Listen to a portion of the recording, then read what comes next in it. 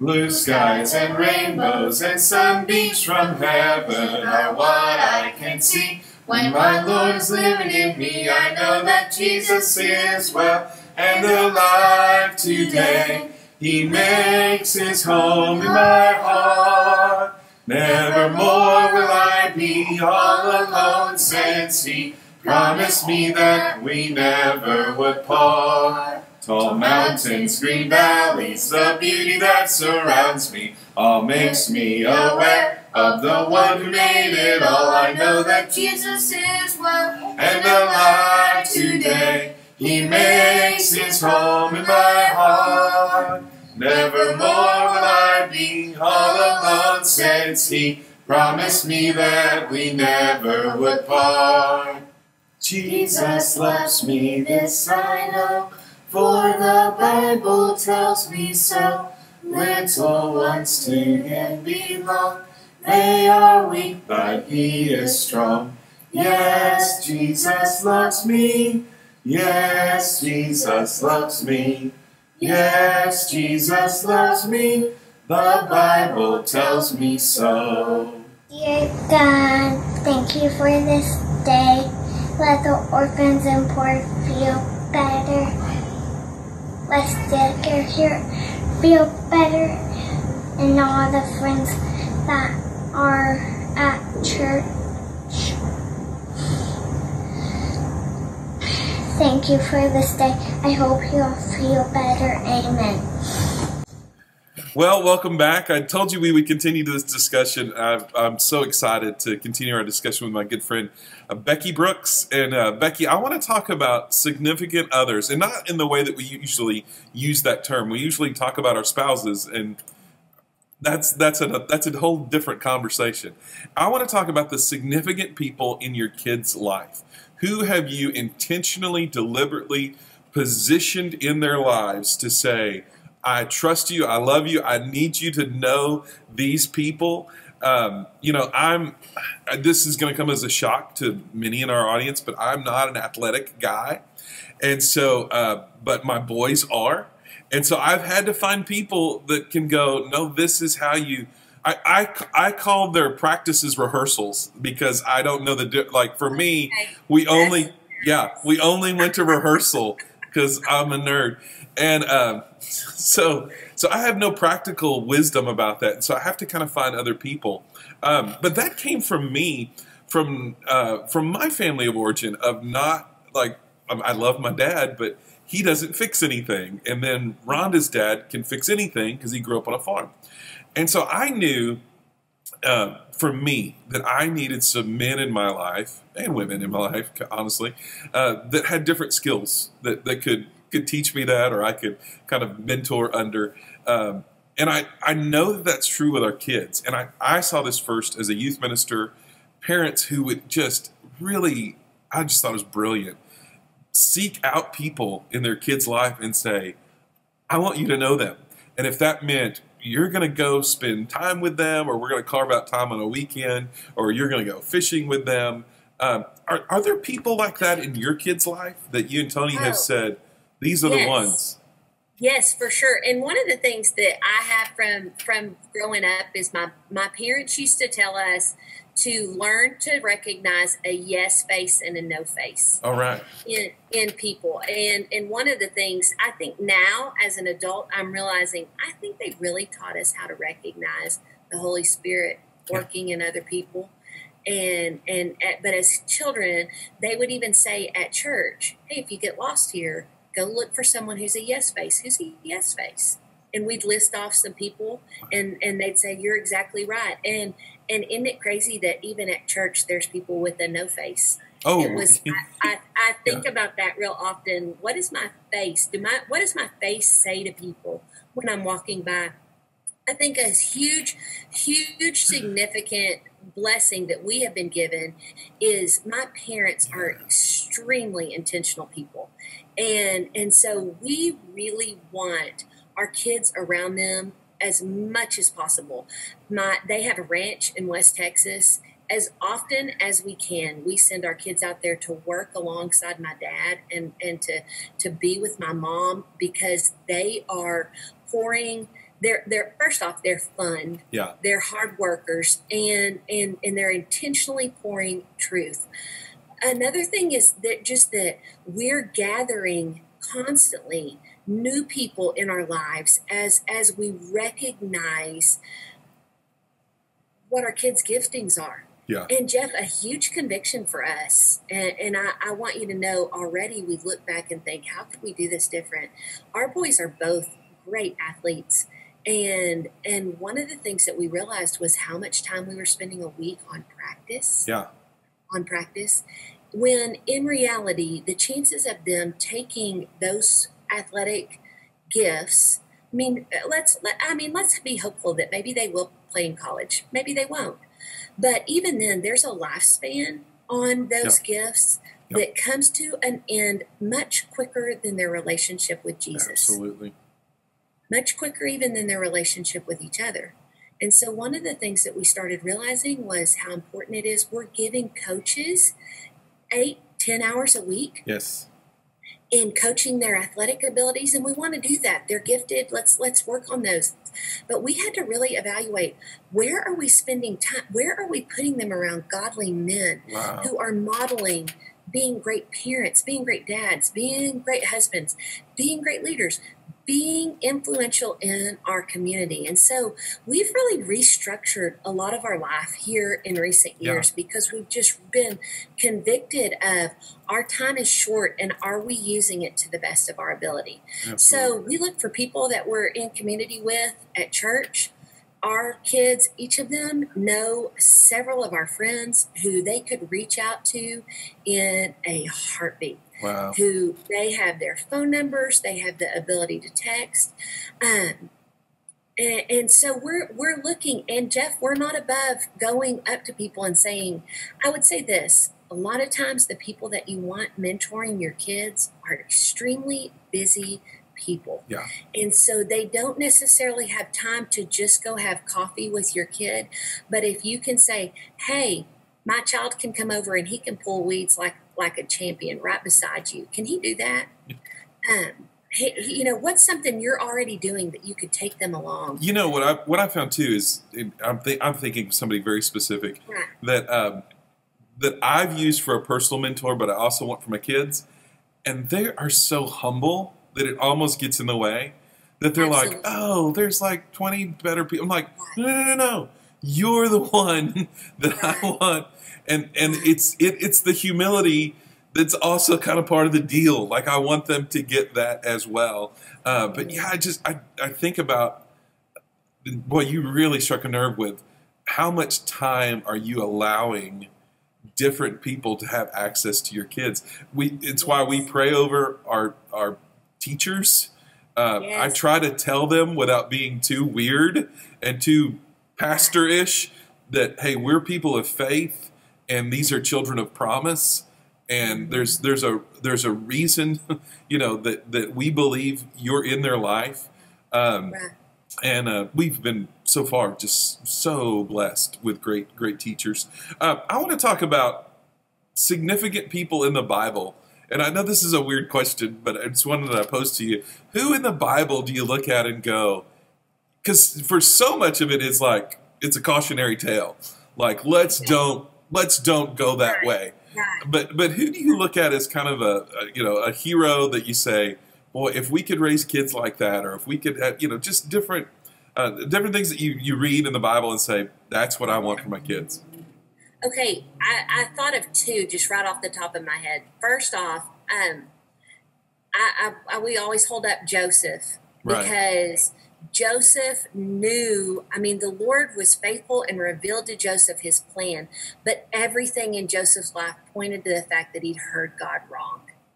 And so we're wanting our kids to see they feel in some ways, here's my gifts. Here's where I think the Lord is leading me. And so we're just wanting to show them, hold on to the Lord. Yeah. Joseph held on to the Lord. You can be a child of promise and still have great struggle, false accusations. And so we're wanting them to see, hey, hold on. You've got to strengthen your grip on faith. Yeah. And the Lord is going to teach you. Jeff, I was thinking, as even on our last question about teachers, our kids are old enough now that I'm thinking of one in particular, had a very difficult teacher. Yeah. A very difficult teacher. Now, we knew, we've prayed about their teachers every single year. And we've recognized that teacher as a gift from God when they were an absolute adorable blessing. So we have to recognize the teacher. The Lord didn't go one summer without hearing our prayers. He heard our prayers. He knew that this particular teacher was going to develop in our child the gift of persevering under a critical eye. Wow. And man, I don't know why this child is going to need that, except the fact that we all need it. Right. We all have got to learn to persevere under critical Because circumstances. sometime they're going to have a boss, they're going to have a Yes. coworker that is going to be Oh, my exactly word. like this, and they will have learned it Yes. from their 8th grade science teacher. We have smiled so big. Our oldest son is working at a local grocery store, and just his stories that he comes home. He's lived in such a sweet world. Right. But to come home and tell, I mean, where just some of the stories he's told, we're like, man, you got to persevere. You got to keep going. There are odd people in all places in the world. I lament the idea that my kids are going to be spoiled by the world. And I hold on to these great stories. Our Parker, our youngest, he has just a wonderful way of expressing himself. And this was years ago. He said, Dad, the worst words you can say are F and S. And my eyes got as big as plates. And I'm like, good grief, he's been spoiled. And he said, fart and stupid were the worst words that you could say. The word, I love him. It's So precious. sometimes Rhonda and I will remind each other that that's the worst words you can say. Oh, absolutely. Yes. Okay, and one more. Yeah. Daniel, man, a heart that is that committed to prayer, that you're willing to put it all on the line so you can talk to God. Yeah. That's the relationship we want them to have. You know, for us, it was Hannah, because we prayed Hannah's prayer. And we, for years, just longed to have children, and then got one, and then thought we had won the lottery, and then I got another scratch-off ticket, and there it was again. And but the idea, now I think of because you say, oh, Hannah was so steadfast. How in the world do you think you're going to give this child back to the Lord after... and all I could think of when I asked that question, Becky, was, sometimes it's Hannah for me, like I want to devote my kids to the Lord, and then sometimes it's Abraham going up the mountain with Isaac, and it's like, yeah, we're gonna get biblical today, buddy. Yes. The Lord will. He's gonna give the sacrifice, like He'll provide. Right, absolutely. We say real often. Just yesterday, one of our kids' friends said, "I think you're the nicest person. You remind me so much of Jesus." And one of our kids was like, sometimes she's Jesus flipping over the tables in the temple. That's right. I was like, hey, it's both kinds, So it's all there. I prefaced it by saying that a lot of tales in the Bible, or people that God uses, are flawed, and we learn from that. What do you do when your kids blow it? When they just really, they miss the mark, and like how have you guys have had to navigate that by now? Yes. Yeah. First off, Jeff, we talk a lot about in Romans where it says God is for you. If God is for you, who can be against you? Tony and I've really had to concentrate on being parents that say, hey, God is for you and so am I. And that has mean, and one of our kids said very pointedly to me a few years ago, you talk a lot about no one gets a perfect kid. No one. I mean, none of us are, he said, I've heard you say no one gets to raise Jesus. And yet you're so mad when we're not perfect. You're so mad.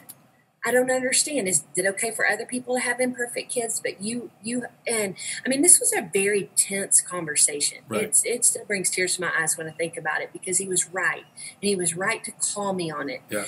And so our kids have blown it. And let me just say that sometimes they've blown it and we've blown it with them. Right.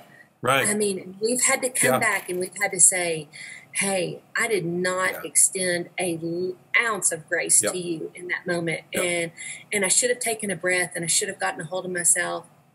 So we're working on that. It's a work in progress. But I would say this, when our kids have blown it, I remember very specifically Tony telling one of our kids who had made a mistake that was in some ways public. And he felt the weight of that shame. He felt the weight of it. And I remember Tony telling him, listen, you're at the bottom of the pit right now. You're at the bottom of the pit. And if we could have written a different story for you, we would have written this out. We would not have put this in your story. But at the pit, at the bottom of the pit, the Lord's going to use this because he redeems everything. So you take a good look around, because for the rest of your life, part of your job as someone who walks with Jesus is going to be reaching down and pulling other people out. Yeah. You're going to find the way out, and then part of your testimony is going to be reaching back and pulling people out as well. So I think it's recognizing that when we say the Lord works in all things for good, we always want that to be like the flowers and sunshine and roses. But the sin and the part where we get dirty and where it feels embarrassing, we have to just call ourselves back to, absolutely, he works for good in all things, and this is all things. Unbelievably, we're at the end of our time, and there's two questions I've got to get to, which is what you work in this, you're writing resources. What are some of the resources that you think, man, I'm so glad I found this book, this podcast, this blog, this person? What is it that's blessing you? I mean, I'll tell you the life changer for us that our kids are so sick of hearing about, and it's not even a parenting book, but Jeff, this book, can you see it? It's Emotionally Healthy Spirituality. Have you read that? Yes. It is. The tagline is, it's impossible to be spiritually mature while remaining emotionally immature. Yes. I watch Pete Scazzaro. I listen to him all the time. I am constantly taking in his thoughts and recognizing, because when we took his test on emotional maturity, Tony and I both were emotional toddlers, which isn't where you want to be when you're 46. So, I mean, we're listening to him. I know if Tony was here, he would say, y'all are going to smile, or at least I smile, but he loves listening to Phil Robertson's, what is it? I mean, he's going to be mortified that I can't remember. How to Kill Ducks and Love Jesus, I think is what it's called. I mean, probably. Something but like that. he and his sons have a podcast where they are just sitting around a table talking things of faith. Yeah. And every once in a while they'll say things that we're like, oh, I mean, is that how we feel? Is that it makes us think different. It also, Jeff, models for us the open conversation of faith. Because here's the thing. Our kids are going to come to us at points. We were driving down the road the other day, and one of our boys said, you ever find yourself praying and then think, this is dumb? This feels ridiculous. Talking to someone I don't see. Yeah. And we just said, you know what? Absolutely. Yeah, we do. It does. It still happens. Right. And I've seen the Lord work. I know that I've seen him work life changes in myself and in other people. And so hold on to it, but you're going to have doubts. And so just those open conversations of faith. But as far as resources, Jeff, I'm reading all the time. There's so many great. I love Sacred Parenting by Gary Thomas. Yes. And he has one that's Sacred Marriage, where he says, what if the goal isn't that you would be happy, but that you would be holy? Yeah. Oh, it is so many great life-changing books. Well, and this book that's coming out, we should not, we can't fail to mention that, right? Yes. You know what? That's Navigating Motherhood. It's available at the keepgoingshop.com. It'll be available on Amazon on August 4th. Well, there you go. Hey, this was a weird question, but I wanted to ask it at the very end. Who do you go to when you don't know who to go to? When you're just at your lowest and you're like, I don't even know what to do. Who do you pick up the phone and text and You call? know what? I mean, first off, I feel like, Jeff, I may be one of the richest people in the world. I really do. Yeah. Because I feel like the Lord has put around me a team of people who can pull me out of dark places or out of, I mean, I'll be honest, I really often call my parents and talk to them. My siblings, my parents did a fantastic job when we were growing up of saying, hey, this is your team. It's your team. My brothers and my sister are some of the first people I reach out to. Yeah. Also really blessed because I married someone that I love to reach out to. But Jeff, I will tell you this. The Lord, I just believe that he continuously throws us life preservers if we just ask. Yep. And so that question is such a good one because there are times if it's a thing of faith, so often I'll call this particular friend. Yep. If it's a question of parenting, I will go to another direction. I mean, I just think when you start having these questions, there's a lot of people out there that have particular wisdom that I'll say, God, who is it today? Show me. And he does. Well, this has been great. And we never really even mentioned the pandemic or COVID-19 or quarantine and all that stuff. I love just talking about the Lord with people who love the Lord. And if we had talked about nothing, parenting or motherhood or any of that, this would have been a blessing to me. And so, hey, I should say to our audience, thanks for listening in. I think we've just kind of allowed you to eavesdrop. Really, this was just a conversation for me and an old friend to have about parenting and the Lord. So God bless you. Thanks for joining us, and we'll see you next week.